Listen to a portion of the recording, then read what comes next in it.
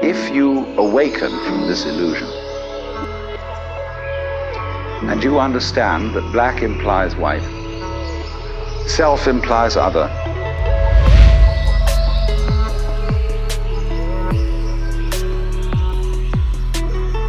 life implies death, or shall I say, death implies life,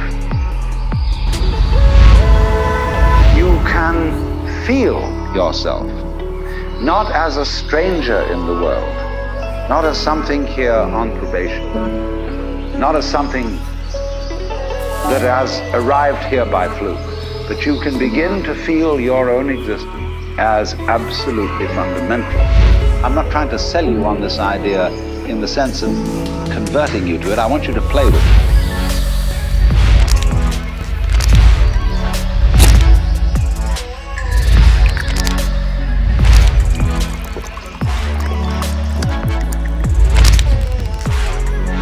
Let's suppose that you were able every night to dream any dream you wanted to dream.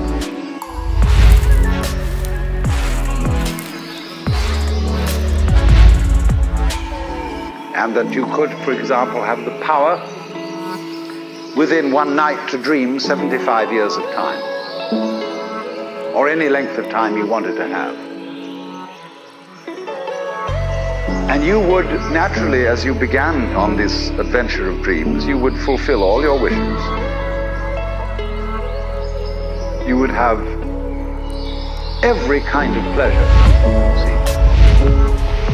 And after several nights of 75 years of total pleasure each, you would say, well, that was pretty great.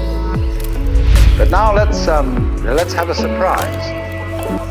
Let's have a dream which isn't under control, where something is going to happen to me that I don't know what it's going to be. You would dream the dream of living the life that you are actually living today.